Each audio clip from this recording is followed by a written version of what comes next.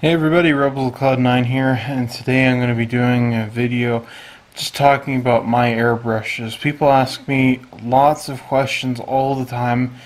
What airbrush should I get? What airbrushes do you use? So on and so forth. So I thought I'd do kind of a general answering as many airbrushing questions as I can. The one question I'm not going to answer, and I'm sorry, I'm going to ignore it if it comes up as a question, is where did you buy such and such? Where do you get those? The answer to that simply is a lot of the stuff I bought at hobby stores, online hobby stores. Just do a quick Google search for the stuff. You'll find it for yourself. I'm sorry. Most of the stuff I don't even really remember where I bought it from, and most of the stuff I bought it from was a local hobby store that you're not going to be able to buy it from. So, getting all that out of the way, you can talk again about airbrushes because a lot of people have questions about airbrushing. They want to get into airbrushing and they don't know where to begin. And that's the biggest deal, right? Where do you start with airbrushing? Now, I'm going to try and have a picture here right now. This is a question you guys send me up a lot, is this a good airbrushing set to buy? And usually what it is, hopefully I can find a picture of it, is an airbrush compressor and a hose and sometimes 1, 2, 3, I've even seen one with 6 airbrushes that come with the kit. A lot of you guys send me this stuff asking me, is this a good airbrush or not? So I'm going to be just blunt about it right now. No. Most of the time that you're buying those things, they are China airbrushes and they are not of very good quality. Probably the best thing that you're actually buying out of that, and it's a great thing that they're so inexpensive, is you're actually getting a compressor. So you might be spending $100 on an airbrushing set. It comes with, the pot to clean out your airbrush and all that stuff, but really the only thing you're actually getting for value is a compressor. Airbrushes themselves aren't good, and I'll get to those in just a quick second here. This is one I actually sold to someone. I actually sold them the same airbrush. I wasn't even working for the company. They thought I was an employee. Quite a good story. Anyways, this is a Pache single action airbrush, and this is actually my dad's airbrush, and he's had this longer than I've been alive. And I really recommend this as a starting airbrush. So if you want to get into airbrush, check out this Pache. It's a very simple airbrush to use. It's a bottom feed here. You pour the paint into the cup and you put it in the bottom like so. What's really nice about it, these parts have been lost over the years, but the newer ones come with different nozzles. So this is the nozzle right here, and if I were to undo this, this would come out. This is how you adjust the paint right there. And it's as a single action. People ask what's the difference between single action and a double or dual action airbrush. Single action, you have the air in here and you press down and it does basically both. So you have a constant pressure, paint comes out. You can control the paint, but it's all in one fluid. So if you want to have wider control, you're going to have to, do this all the time.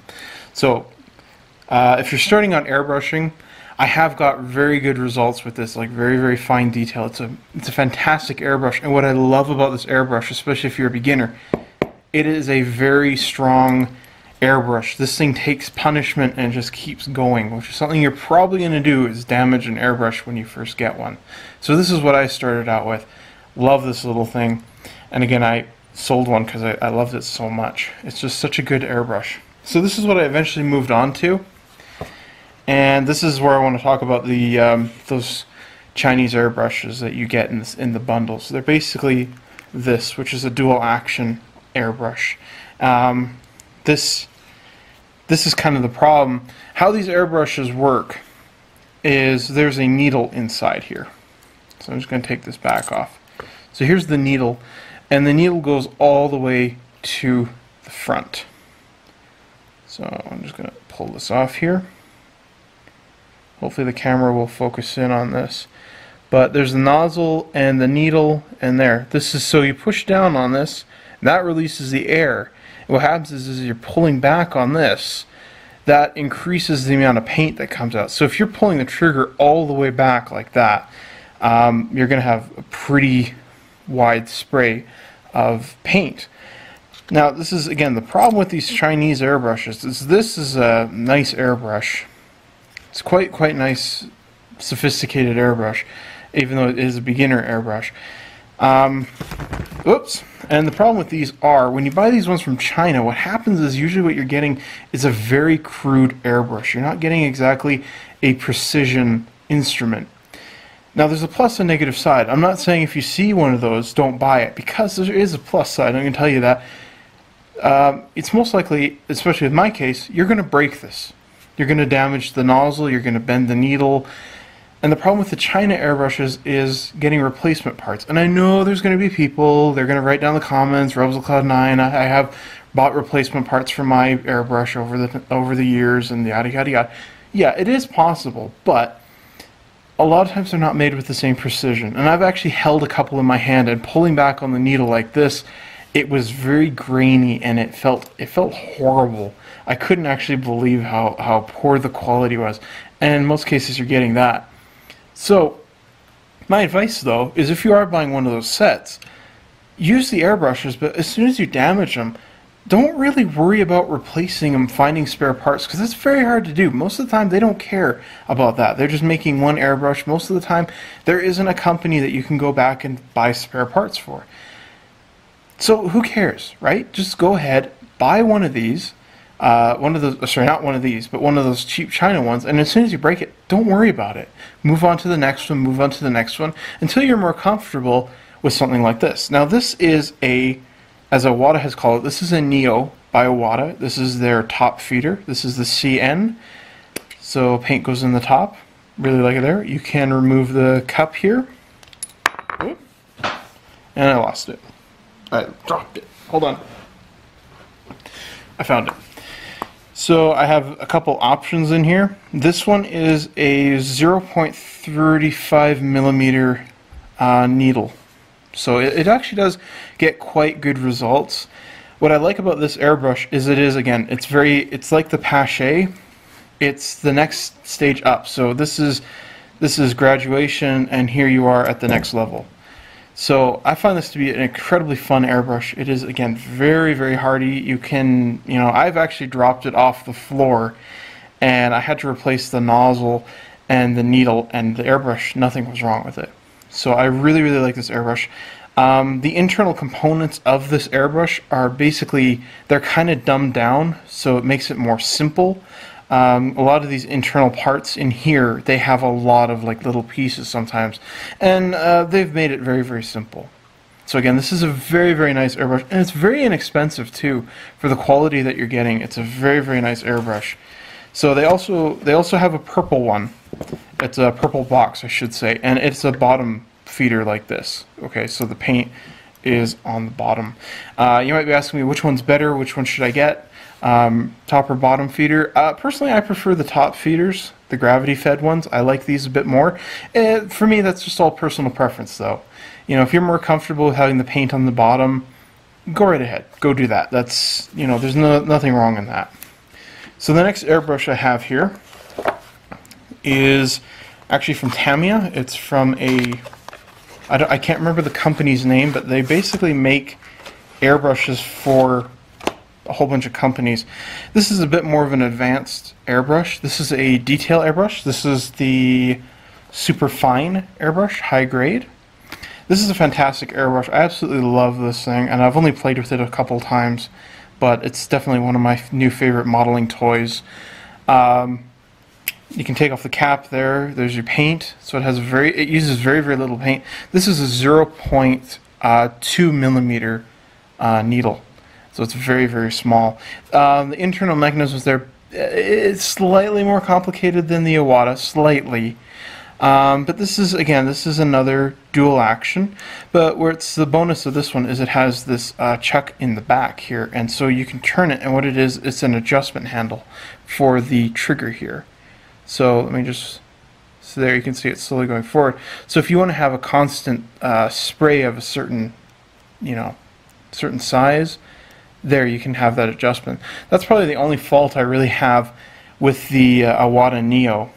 And it's a fantastic airbrush. It's fairly inexpensive, and I've heard nothing but very good reviews about it. Kind of my only complaint about it is it doesn't quite feel as balanced. It is a very heavy airbrush. And yeah, I don't have that same nice balance that I get out of my Iwata, but I love it. I absolutely love this little airbrush. So this is a great little airbrush to move up to. And it also comes with, let me just pull it out here. It also comes with an adapter if you want to have, I believe this is for the hose of a Badger airbrush. So you can still save your airbrush. This one fits perfectly on my Iwata hose, so I didn't have to replace that, which was really, really awesome. So moving on to compressors. Sometimes you guys write me up about compressors. Now this is just a basic compressor, and you guys have asked me what is your compressor. I don't actually know. Okay, it's some kind of generic compressor my dad got for me years and years ago, and it does its job pretty well. It does overheat. There are other ones that you can buy, nicer ones that you can buy. This is a tankless, just basic compressor. So you can see it's been broken a couple times. There's a leg missing here. It rattled off the table. It has a horrible vibration, and I can't believe I did that again. Yeah, actually, yes, I can, because it's me. So I'm just going to turn it on and show you guys what it's like here. So I just move this out of the way.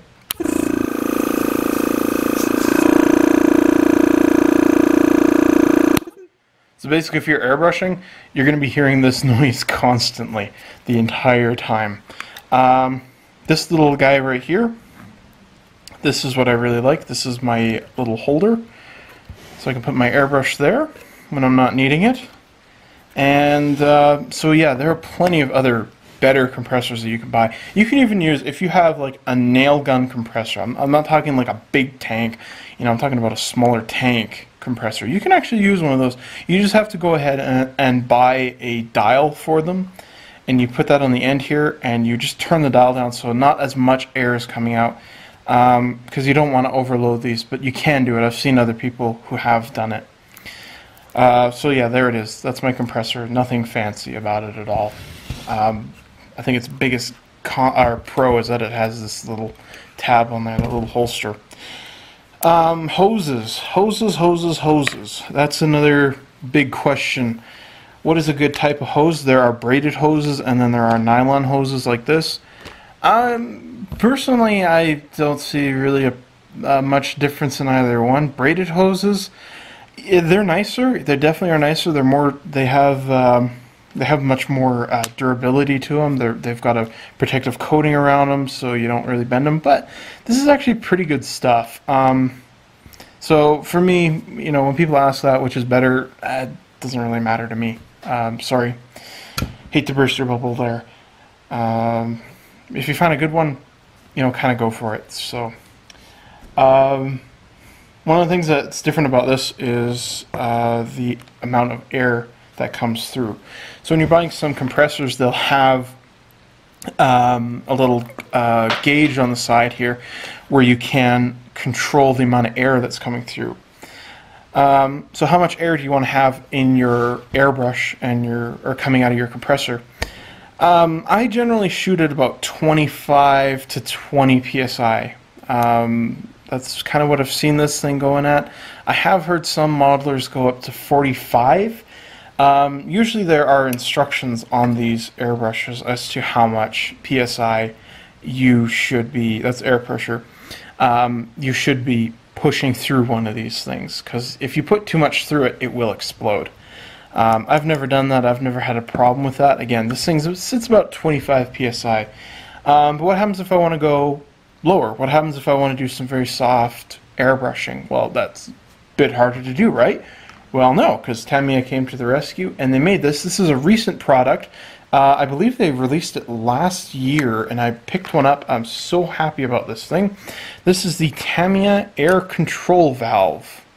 These just came out on the market, and hopefully they're catching on in North America a little bit more. It's this simple little tool here. I'm going to show you guys how this thing works. It's pretty cool.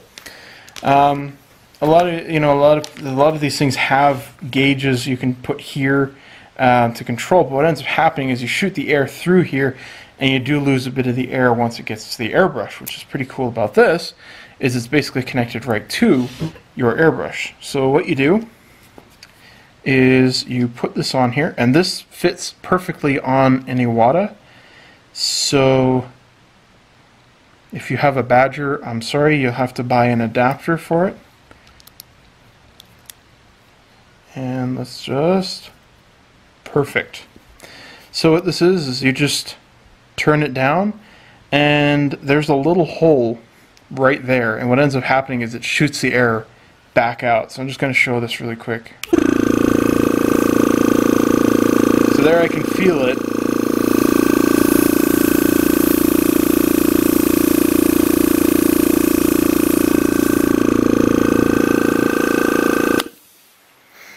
Now the only problem with it is I don't actually know how much air pressure I'm using, and I can't quite measure it because it's just a small device. But it is, you know, you might be thinking that's a little clunky, it's in the way. Personally, I haven't found it to be a bother at all. So I really love having this little thing, and it's only about a $10 piece. Might be a little higher now, but I think I only paid about $10 for that, and then shipping on top of that, which wasn't bad. So that's really a great little tool to have. Again, that's a Tamiya air control valve. So go take a look for one of those if you need it. The last thing I want to talk about is airbrush maintenance, because that's a huge thing, right? Keeping your airbrush clean. This is another product from Tamiya. I just picked this one up at the same time I bought the control valve, and this is the Spraywork airbrush cleaning kit. It's not a very expensive little tool, and it's very, very necessary to have one in your system. You have nozzle sealant right here. It's in a little red jar. It's actually red paste, and basically you'd put that around here where your needle is. So I would put it all around there, and what it would help me do is it would help me have a better seal, so the air didn't leak out of there. So that's very handy to have. It also comes with a nozzle wrench. You might not need that. Sometimes your airbrushes don't come with that, but there's another one in case. High viscosity grease. This is really nice to have. I like to put this on the needle, and helps all these parts stay nicely lubricated so they don't get stuck. And then you get 2 cleaning brushes. This little one especially is so handy to have because it allows you to clean inside here, which is a difficult place to get paint out of. So I think all of these are fantastic to have, and it just comes in one set like this. So don't ask me how much this is, because I think I paid $13 for it, but I think the price went up on it just a little while ago. So guys, that's honestly, that's about it for me as far as airbrushing goes. You know, I can do another video if there's interest later on about how to thin paint, how to mix paint, how to clean an airbrush. But for right now, this is just a basic guide as to which airbrush you should buy, what you should start out with. Again, the China ones that you find that are really good deals and stuff like that, they're not going to last. There are people, of course, who have made them work, who do keep them, but most of the time they're not nice precision tools as far as getting a name brand. The other nice thing about getting a name brand is you are going to have an easier time finding replacement parts, because you are going to break them, they are going to wear out, you are going to damage them. But if you are starting out and you want a name brand, I honestly suggest this Pache. I don't know what the name of it is, but it is easy to find on the Pache website, so you can go there and find that if you need to. That's about it for me. I don't know a lot about airbrushing, but I just wanted to answer your questions that you guys have been sending me over these past few years in regards as to what you should and shouldn't do. Which, by watching my channel, you mostly know what you shouldn't do. So that's about it for me, guys. I hope you've enjoyed this video. I hope I haven't forgotten anything. That's kind of my big worry right now, is that I've forgotten something important. But I think I covered everything I wanted to, and yeah, that's about it. So good luck. Good luck hunting. If you still have any airbrush questions in regards to, is this a good airbrush, send them my way. I don't mind at all. Again, I'm not going to reply to, where did you get said airbrush, because I don't know anymore. So thanks everybody for watching. I hope you've enjoyed this video. This is Rubs the Cloud 9, and good luck. Happy trails with your airbrushing projects.